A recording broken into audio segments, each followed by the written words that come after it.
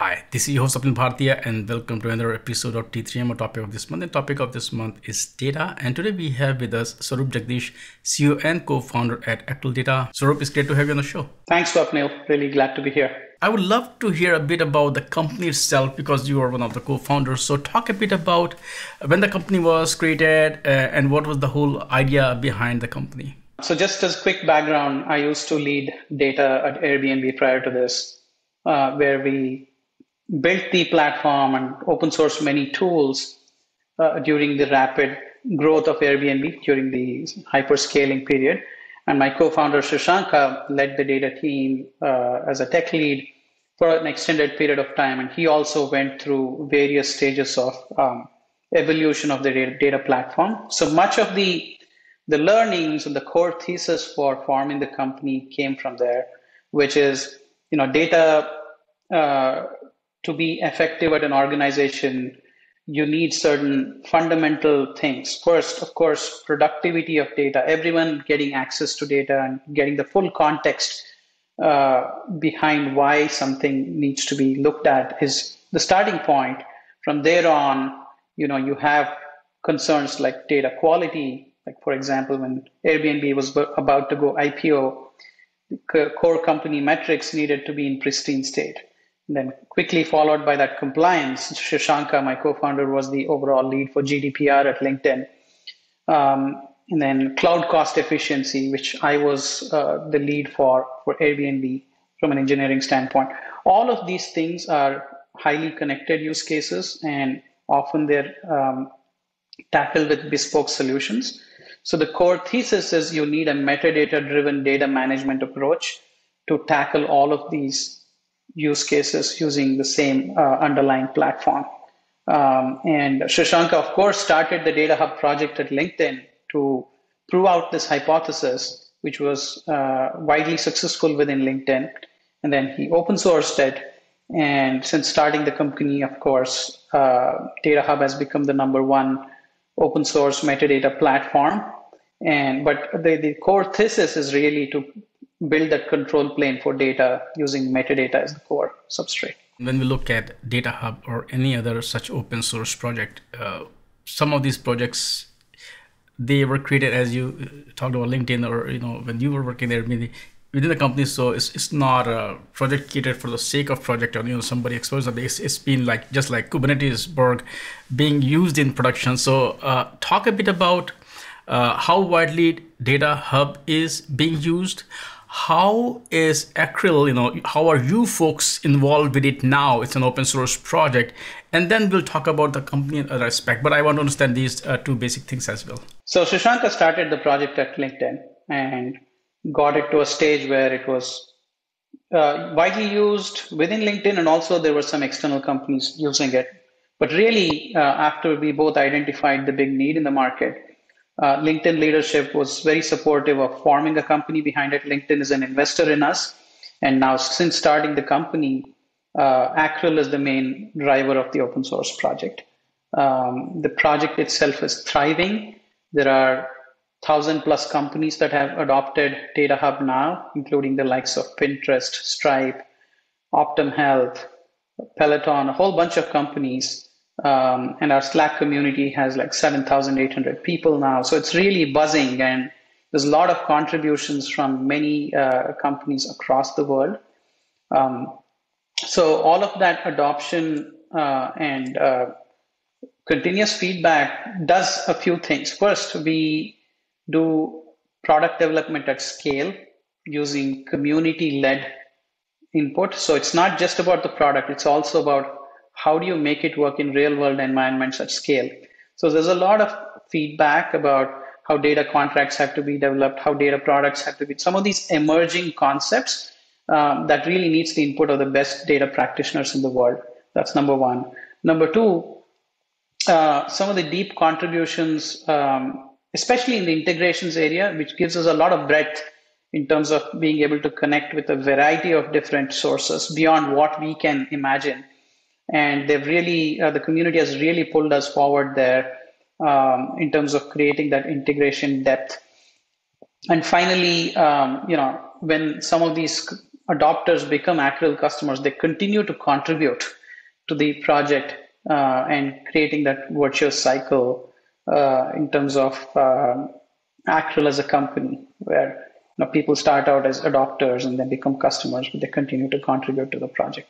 And when I look at Acryl Data and of course DataHub, it looked like the same kind of symbiotic relationship where we see with a lot of open source projects, where there's fully open source project, and then there's because open source can very easily solve day one problem, especially when you look at data. Day two are the big challenges, is scaling things, adding features. So talk about the role that Acryl Data is playing in, of course, adoption is already there. When you talk about a lot of use cases, and those are some of the big companies, they can have all the resources internally, but commercial players play a very big role in helping the community. So talk about the role that you folks are playing in helping DataHub, ecosystem. Before I jump into that, I think it's important to understand how DataHub is fundamentally differentiated and how we gain the mind share of data practitioners within the companies. So there are a few reasons why DataHub is differentiated. First, we strongly believe in creating a 360-degree view of all types of metadata. So existing catalogs mostly focus on business metadata and mostly focus on consumers, but forget about producers.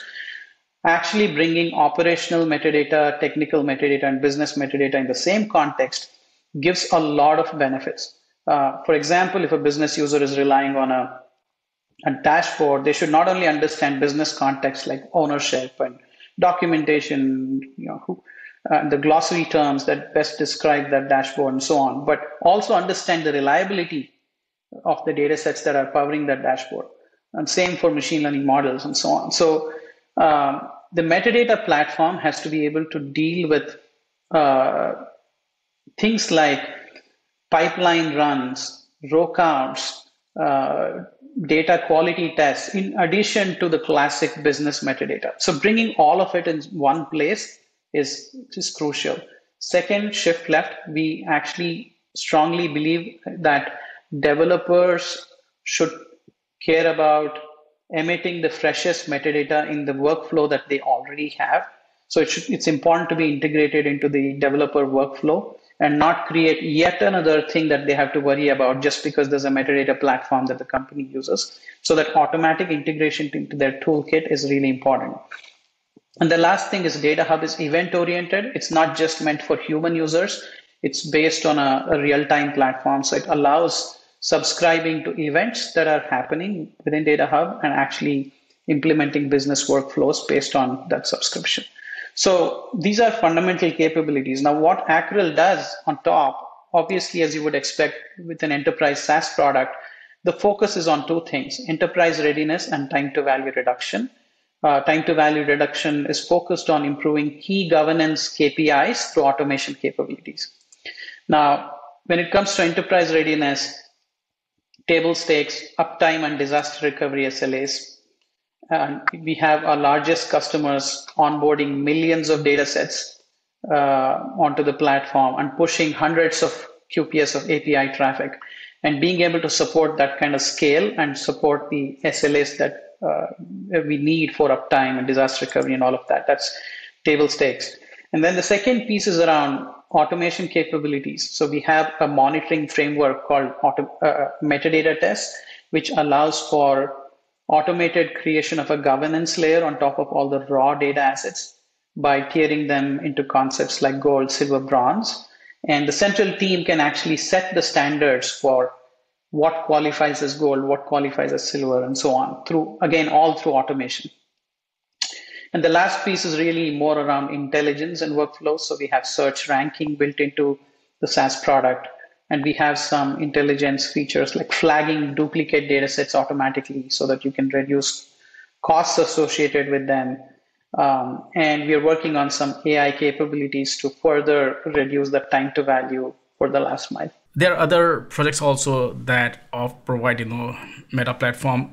talk a bit about, once again, of course, first of all, it was created in those companies, so there's a massive use case already that validates. But if when you look at it and you compare other project, hey, this is the unique value that DataHub brings to the ecosystem or the players and help them, once again, move faster and embrace a lot of modern technologies because of these capabilities that DataHub has. Just to kind of repeat some of the things that I mentioned about metadata 360, shift left, and event-oriented metadata. Those are some of the core capabilities of DataHub, which allows us to gain strong mindshare with data practitioners. So the classic bottom-up adoption of a platform like this by people who are actually trying to get the work done, as opposed to what the CDO or the VP of data cares about, being integrated into their toolkit, and a platform which allows you to integrate programmatic use cases and not just for humans is a fundamental differentiator of Acryl. Is data still a silo where there's still specific teams who specialize on that, or the same thing with shift left? It's not that it's a silo. Developers have to get involved. At the same time, you have to lower the barrier of entry so they don't get intimidated by one more component when we look at the whole cloud native stack. That the question makes sense? Yeah, it does. So let me talk about a few trends really quickly. So if you go back 10 years, the data stack was more or less contained. There were a few different platforms. But today, there's been an explosion of categories. A typical enterprise deals with 10 or 15 stages of data moving through all these different phases. And that causes a massive loss in context. And certain key use cases like data discovery, data quality, which used to be much easier 10, 15 years ago, has actually suddenly become much more complicated now due to the fragmentation that has happened, extreme fragmentation. The second thing is the data teams, the composition of the data team itself has undergone a lot of change. So if you go back several years, there used to be central data teams that are massive in size, but now there's a lot more decentralization. So the data engineers and data scientists are actually more in the business-facing teams, and the central team is trying to support a large number of stakeholders with a relatively small team size. So essentially what this does is more emphasis on automation and defining standards that all the different business units can adopt, and giving the right tools to the data practitioners so that they can get data right from the get-go, so it doesn't take massive investment in terms of people. And finally, for the business users, providing the unified context across all the different transit points that the data is traveling through to finally give that reliability indicator that, hey, when you're looking at a revenue metric or a churn metric, this is all the context behind it. So can you actually trust it? If you're seeing different numbers, is it because of a difference in the business, or maybe there's something that happened operationally 5 or 6 hops away? So conveying that last mile context to the business user is really important. So to kind of get back to the question of shift left and whatnot, it's really important to standardize how change is being done, how the right context is being emitted directly in the context of where data is being produced and transformed. Otherwise, you'll have a lot of difficulty given the decentralization that has happened. If you look at the larger ecosystem, do you see that a lot of cultural movements are also happening within the industry where teams or organizations, they are actually embracing, that we live in a data-driven world, so that when you look at them, you're like, hey, they actually have all the right practices in place when it comes to leveraging data, versus you're like, hey, what? They're not doing what we would want them to do to leverage data. Look, I think now in the with the rise of AI and streaming, like if you are not putting in the right practices from the get-go when it comes to more automation, software engineering practices, it's the age-old adage of garbage in, garbage out. It doesn't matter how much you invest in your AI capabilities or streaming data, you will not realize the business impact. So companies that recognize this actually invest a lot in getting data clean from the get-go. When you're acquiring data from external sources or from your own in-house sources, enforcing the right validation checks, the right data contracts, and then making sure that as the data travels through, you have the right ways of automatically extracting context, lineage. And so the focus on automation is important. And the second piece is, operational reliability of data is something that companies should really, really care about. Gone are the days when you can just be wild west about these things. Now, if data breaks, it has real business consequences. If there's a customer facing data set, let's say for an e-commerce company, you're predicting the prices and the pipeline which is predicting the price breaks, it can have a real revenue impact. And so those are use cases where you really need to be at the top of your game when it comes to monitoring capabilities and alerting and monitoring and having someone on call for data. These were not things that were emphasized as much. So companies that are still the human process heavy approach are going to be left behind, where data will be used much more operationally. So the term data governance has to be really, really up-leveled and modernized to deal with the current reality. What advice you have for organizations, or what approach they should take, so that, as you're like talking about, they should have this, governance model, or they should have the right strategy-light approach for data. At the same time, if you can also add that how Acryl Data can help them in, moving forward with their journey. First thing is, pay serious attention to shift left. Bring your data developers into the fold. Give them the right tools so that they use SDKs, APIs in the CI/CD context, so that the governed data products, only they are shipped to production. You don't react after the fact. And once things are in production, definitely have a lot more automation to make sure you're making only the tier one data products visible to your business users, and make sure they're in pristine state by having these monitoring capabilities. So some of our customers like Zendesk and Notion, they've really shown the way by investing in shift left governance.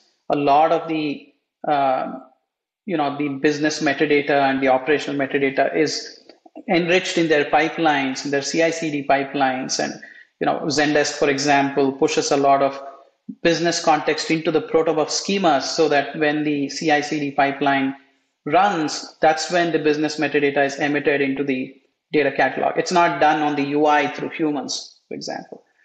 We have a very large fintech company that has onboarded millions of entities onto Acryl, and they pretty much integrate all of their internal services, whether it's for data quality, classification, again from CI/CD pipelines, and a lot of focus on operational and programmatic use cases.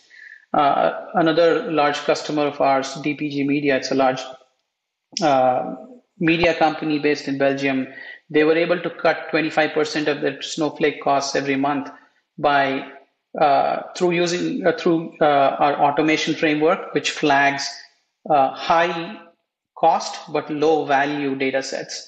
And how can you more automatically stay on top of this? It's not just a one-time thing. Continuous monitoring, continuous data quality, that type of thing is what you need. So if somebody wants to get started with Acryl, what is the right path? Getting started with Acryl is super easy.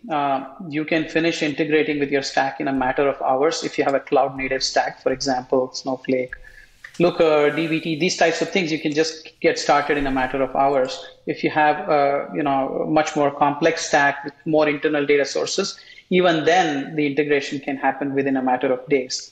Our customer success team brings a lot of learnings from the open source community. That's the advantage of having a very large open source community on how to rapidly onboard and set milestones for improving key governance KPIs like ownership or reliability of key business facing data products. And as I was mentioning, our automation capabilities allows you to rapidly get control over your cloud costs as well, so that any wasteful data assets can be quickly retired. Now, if I may ask, there are certain things that you can share at this point, certain things you cannot share, but what are the things that you folks are working on? We are generally very open with our roadmap given the nature of our open source community. So we've recently introduced data products and data contracts. And so in the Acryl product, we will be actually enhancing our monitoring framework with more operational capabilities like freshness monitoring, monitoring percentage of nulls in your data sets, things like that. So more operational monitoring in addition to governance monitoring that already exists. So being able to propose data contracts based on what we have inferred based on this monitoring. And then more AI capabilities. How do you automatically generate documentation, tags, things that really enrich metadata in a very short amount of time and even answer complicated questions like, can you generate the SQL query that I need to answer this complex business question that I have?